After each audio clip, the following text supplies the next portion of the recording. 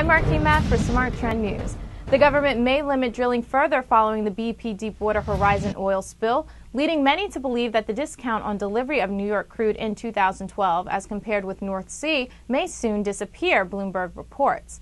Stephen Schork, president of Schork Group, told Bloomberg, quote, "Given that WTI historically trades over Brent, I suspect you will see the longer-dated Nymex WTI contracts move back over ICE Brent." 4% of daily oil production may be lost in the U.S. if President Barack Obama extends the offshore drilling ban set to 6 months. Smart Trend is bullish on shares of BP, and our subscribers were alerted to buy on July 7, 2010 at $32.70. The stock has risen 14.3% since the alert was issued. I'm Marquis Mack for Smart Trend News. For more news and market analysis, visit us at our website, tradethetrend.com, and subscribe to our YouTube channel, Trade the Trend.